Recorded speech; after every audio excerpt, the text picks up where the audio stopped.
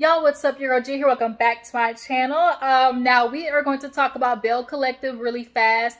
I did get a chance to do a video, y'all. It's literally been storming, so there's not that much light, so I'm gonna apologize ahead of time that this video might be a little, low lit or whatever. I'll try to edit it and when I edit this video to give a little bit more light. But nonetheless, like I said, I want to talk about Belle Collective. I have the beanie on, y'all ignore it. I'm getting my hair done, washed and stuff, so it's in the it's in the Harriet Tubman braids, and I couldn't just come on screen. It was either the beanie or the bonnet, and I just could not come on camera in a bonnet. I just can't do it, y'all. So beanie it is. Yeah, you guys, let's go ahead and get into Belle Collective. There honestly wasn't too much this episode, so it's just gonna be like a quick recap. So we pick up where we left off with Sanjay and Gucci going back at it. Basically, Gucci is like, well, if Selena doesn't want to show the girls a good example, then, it's just going to have to be me. So she talking to Sanjay, and she's explaining, like, I didn't, initiate with your mom. I went over there to talk to Tambra. She's like, it don't matter. It don't matter. You shouldn't have went over there. First of all, Sanjay, I get that's your mama, but, like, accountability is accountability. Like, both Gucci and Selena have, a part that they play in this. And nonetheless, regardless of Gucci going over there and saying something to Tambra and not your mama when she walked away was like, hey, come back. Like, your mom definitely played a bigger part in than you're wanting to admit. I'm not saying Gucci's hands are totally clean, but that leans more to me on Selena's side of like why that fight happened.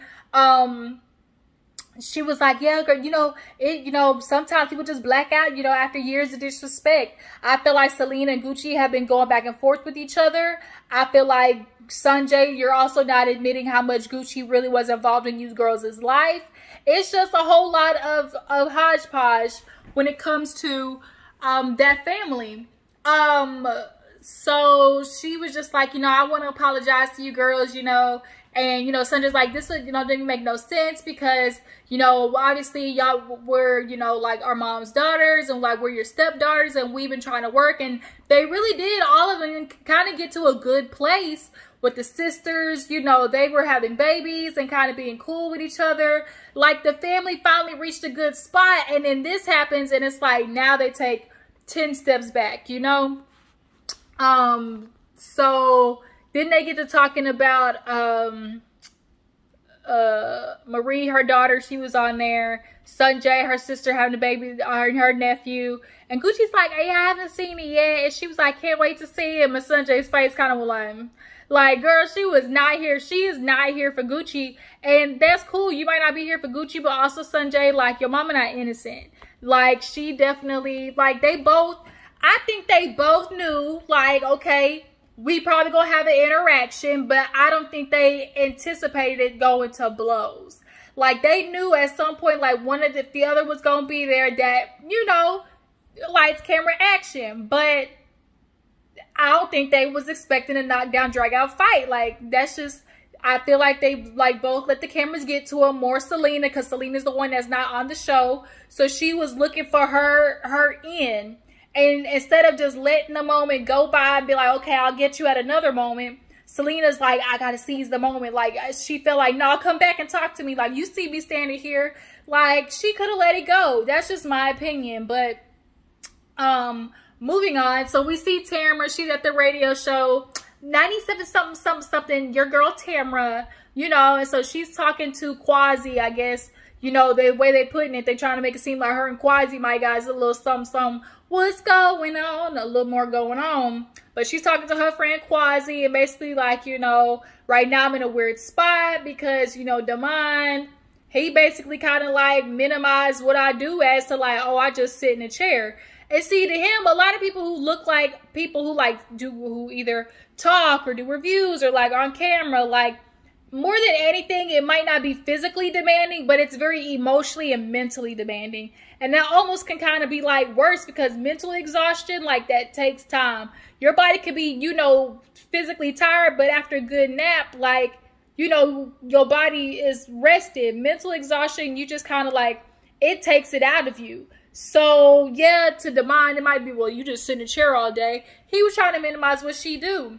But at this moment, she not worried about Damon. She said, you know, me and Damon, you know, we're kind of like not on the same, you know, wavelength. She not pressed about an engagement. Tambra is not here for it with Damon. I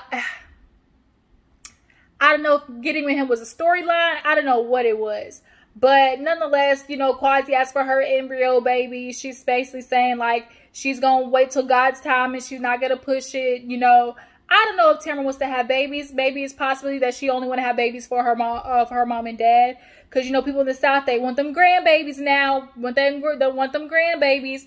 And in the South, it'll go real quick from, you better not be out there having sex. You better not be out there fucking next you know, it's, where the grandkids at? Like, where my grandbabies? When you gonna give me some grandbabies? Like, wait a minute. Like, dang. Like, okay. What else were they talking about?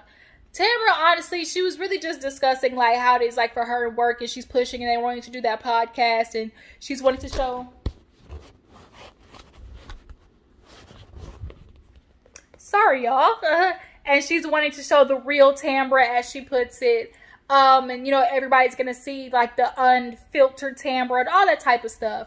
So, at this moment, she not pressed about an engagement from Damon. Damon thought he hit her with the okie doke, and she was going, you know, give in and move into his house and everything. He thought he was going to have a wife without being a wife. And Tambra said, I got to be quicker than that. So, moving on. Who's talking to who? Lateshia, she goes meets up with Gucci. They have some green juice. Tisha, she has PCOS. I know I've heard of a lot of women who have PCOS. It causes weight gain, pain, like fatigue, a whole bunch of stuff. And so she's thinking about getting that little nip tuck. Okay, she want that nip tuck. Plus on top of that, she getting ready to leave Glenn ass, hopefully. So she like, shit, I want to look good out here in these streets. But in the meantime, she's like, before I do the surgery, let me get with Gucci, you know, to at least get healthy. You know, maybe let's take that route first before anything. So she talks to Gucci about that. And then they, of course, get on the party. And, you know, Gucci's basically feeling like Latrice set her up. Now, here's the thing. I don't think it was a Latrice set her up to get mollywopped. I think it was a Latrice invited Selena because, okay, so what? They're friends. They're, you know, she's invited her to other events. But she invited Selena knowing that there could have potentially been an interaction between Selena and Gucci.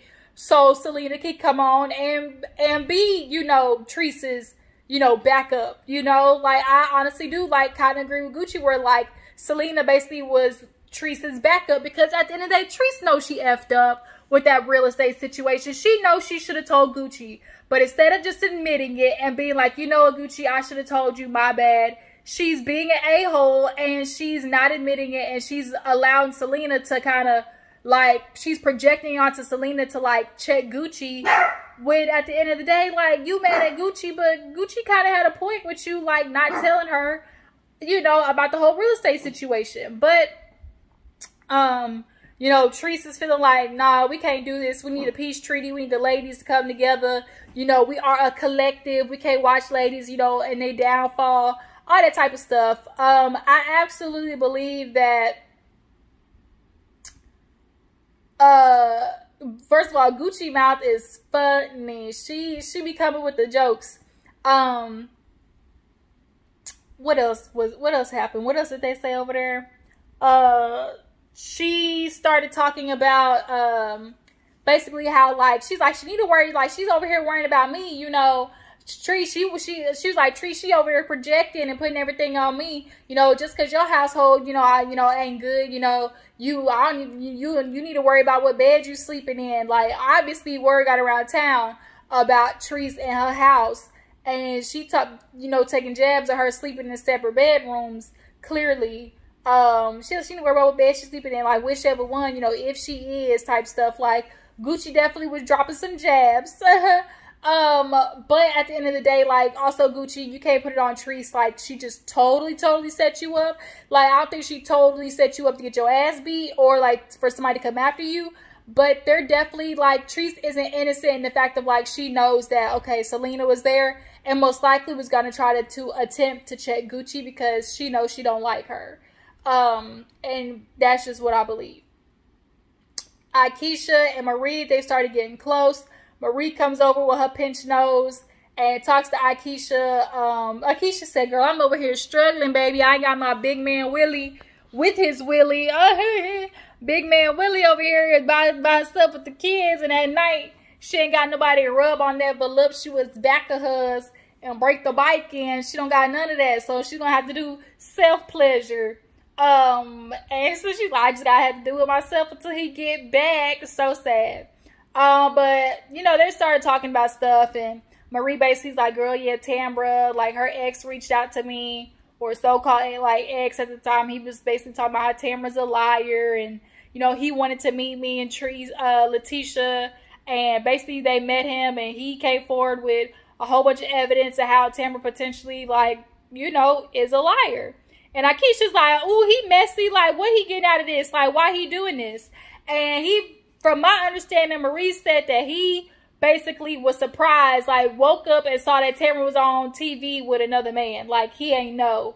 So, I don't know who I believe. Like, although Tambra definitely is a liar, you know, and definitely can be doing so much sometimes, like, I'm not going to be quick to not believe that what Tambra was saying later on in the episode of the type of man that he was, because she was like, he got upset after I left and I told him no. And a lot of niggas do that. They get upset when you finally decide to leave and you feel like you done with their BS. Like, they get upset. So I'm not surprised that Tambra said, like, oh, you know, he's, you know, a narcissist that, you know, basically was trying to control me, do all these things. And that's what they do. Like, that's literally what they do. They try to keep their thumb on you. But Marie is like, you know, oh, I got this text about this peace treaty, and I definitely need to talk to, you know, to Tambra about it. Because Tambra, at this point, Marie feel like Tambra is a liar, okay? She a liar. Miss Marie, what's going on with your son? That's what I want to know. Why we not hearing more about your son, who's clearly depressed? Obviously now is dealing with a lot more stuff because of the death of his baby moms. But what is your son doing? That's the story we need to get on. What's going on with your sons, Marie? Your big ass son with these kids. He had like two. I think the son had a girl like pregnant like within weeks of each other or something like that. But yeah, Miss Marie, what's going on with that? Speaking of Marie, she goes to a therapy session, and she basically was like, you know, I need to go talk about what's going on in my life. She reveals, you know, her childhood and how one day it was good, next it wasn't. Her mama was on that stuff, okay? You on that stuff? Get off that stuff, okay? The heroin, that methylene, that cocaine, okay? She on that, as her mama said, I'm addicted to drugs. The way she put it, drugs. Okay, her mama like drugs. But yeah, so no, Marie basically, you know, was revealing about her life. I appreciate that she had a vulnerable moment on TV a lot. I wish a lot, you know, it's good to have people who are on TV who are vulnerable and, you know, can talk through, obviously, their situations. Therapy, I'm a big proponent of therapy. Like, people need to talk to somebody. Like, I'm a big advocate of it. A lot more people need to go to therapy. But yeah, no, Marie basically talked about it, and she understands that she is an older woman that, you know, still wants the love of her mom, or like sees her mom and wants the type of love that is different from being like, she loves me because I'm doing stuff for her, essentially. You know, when you are the everybody's go-to person and you are the giver, a lot of people, you know, will take advantage of that. And trust me, it happens, okay? People be taking advantage of people. You be so nice and they'll use that. Like, they'll use it basically to disrespect you because you are so nice and willing to do anything for somebody. Then you just have to understand, like, when you are a giver, like, you have to establish the boundaries on your own, because the taker's gonna take, okay? The taker's gonna take. So as a, you know, as a giver, you know, you definitely have to know your boundaries, okay? But yeah, moving on. Who else was talking? So Latrice, was it Latrice? Yeah, Latrice and Lateshia, they meet up for a little sushi. I've been craving sushi so much. They met up for a little sushi, and they started talking about everything. Hold on, y'all. All right, y'all, I'm back. So basically Latrice and Lateshia, they meet up for a little bit of sushi. I've kind of been craving sushi here a little bit here lately. I ain't even gonna lie, sushi sounds really good right now. I found this place not too far from me. Like, I really need to go get some sushi. But yeah, no, the girls, they meet up for sushi, and they basically discuss what happened. And Latrice is kind of feeling like, yeah, you know, Gucci, she want to blame me and say I set her up, and that's not what happened. You know, I did text her and check on her to see how she was doing, if she was okay, and I didn't get a reply. And so she was like, you know, I've been hearing everybody coming for me. They want to come for my family. They want to come for my business. So much so, like, it's a detriment, you know. And it's always, it's giving real. It's cool when they do it. It's a problem when I do it. And so, like, even Tisha picked up on it. So it was like, it was giving real tit for tat. And then Gucci as well talked to Tisha when she was at the little green juice bar, you know, talking about how she felt, you know, like Selena was coming for her, and on account of Latrice as well. You know, it was definitely, it was giving, like, or Gucci said, was like, yeah, you know, I was hearing around town that Latrice basically was saying, like, I bet that'll humble Gucci. Like, I kind of believe that, y'all. I'm not gonna lie. I kind of believe that Latrice was doing that. Like, Latrice is too close with Selena for it not to come across like for that not to be said. I kind of believe that. Y'all drop down in the comments. Y'all believe Gucci when she said that she was hearing around town that Latrice was basically going like, oh, you know, that should have humbled her, you know, that humbled her ass, like, or y'all believe like maybe Selena said it and Latrice like co-signed. But nonetheless, Latrice is kind of like, you know, I, you know, didn't do nothing, but people always coming for me. And, you know, we do need, as Tisha said, the collective is not broke, but it's bent a little bit. You know, what can we do, you know, to fix it and make it better? And so Latrice basically agrees, you know, she was like, I'll go for you because you my big sis or whatever. She said, I don't like sushi. You got a little grilled shrimp or something. And she was like, now you can put Glendale in your mouth, but you can't eat no shrimp. I hollered. She said, Glendale cooked. I was like, And that's exactly how I feel. You gonna put that Glendale got that mystery meat, okay? That's that mystery community D meat. Like, girl, you can't do that. No, don't want to put that in your mouth. You're gonna end up with measles and mumps on them lips the next day. Gonna be confused.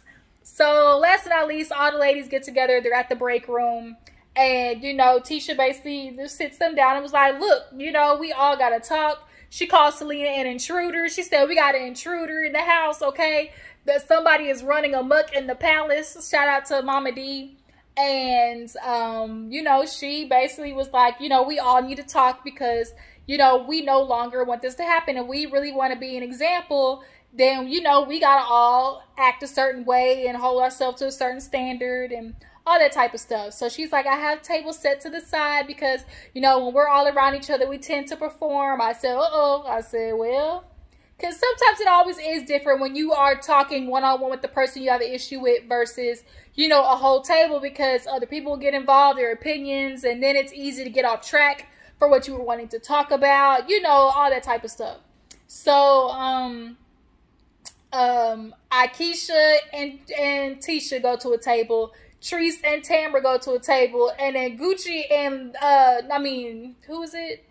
Marie and Tambra go to a table. And then Latrice and Gucci is stuck at the table, basically just looking at each other like, who gonna make the first move? Who gonna make the first, you know, attempt at trying to fix this issue? So basically, Akeisha was like, I gotta get my baby, so let's go ahead and talk this shit out. So she go over there and talk to Tisha. It wasn't too much with them. Like, I feel like they just gonna be at a we see each other type relationship. But Tambra and Marie, they get to cracking over there, and Marie's like, well, you know, Tambra, you know, there is this guy that me and Latisha met with, and he was saying that he dated you, and you know, he just wanted to let us know that you're a compulsive liar, that your lives are fake. And Tambra was like, wait a minute, like, wait a minute, like, if you're my friend And we're all supposed to be building this sisterhood. Like, how you coming for me? And I said, well, touche. I was like, Tambra got a point right there, y'all. Like, touche. Well, like I said, even a broken clock is right two times, okay? So it's definitely giving, like, y'all, I'm not gonna lie. Is it crazy that I kind of believe Tambra with this? Like, a part of me kind of low-key believes Tambra that she was in a relationship and she got ghosted, okay? And it hurt that man's feelings. Like, but I guess there was a situation where, you know, they went to court and she filed like a restraining order against him or something like that, or a protective order. And Marie's like, girl, well, about that, he gave me pictures and everything, how that was dismissed. The judge threw it out. And Tamra's like, I can't talk about it because, you know, it was a court case, da da da da. And Marie was like, girl, yeah, he's like, you're Tambra, you're a compulsive liar. You don't tell the truth about your life. You're not really with Demond. It's all for a storyline. Marie was going in. It was kind of like, well, Marie, yeah, you starting this fight and everything, but like, I don't know how I feel about that. Like, I don't mess with Tambra. She's not my favorite, but for Marie, like, to kind of, like, I wish she just would have delivered the information in a different way. I guess I'll put it that way. I just wish she had delivered it in a way, or asked it in a way that gave Tambra the opportunity to, like, combat what she was saying. Like, she should have been more inquisitive instead of more accusatory, and that's how it was coming off. And y'all know Tambra is good for a get up and go. So she's like, I'm not doing this. You know, I can't believe this. You know, she gets up and walks away. And that's where the episode ended. Next week, we see the ladies. They basically going to be going at it again. There's a birthday party. And Cliff got the absolute effing nerve to sit there and talk to Tisha about, oh, you just need to be the woman that Glenn needs to be. I said, no, this nigga didn't. I said, guillotine off with his head. But yeah, you guys, that was Belle Collective. Y'all tell me what you feel about the episode. This is just a quick little recap, nothing too big. How do you guys feel about Latrice? Y'all guys feel like Treese, you know, not necessarily set her up, but was aware that, you know, Selena and Gucci were gonna have an interaction? How do you guys feel about Tambra? Do you guys believe Tambra? Or do you guys feel like, you know, her ex might be telling some truths? Okay, y'all drop it down in the comments. Let me know, and I'll catch you next time.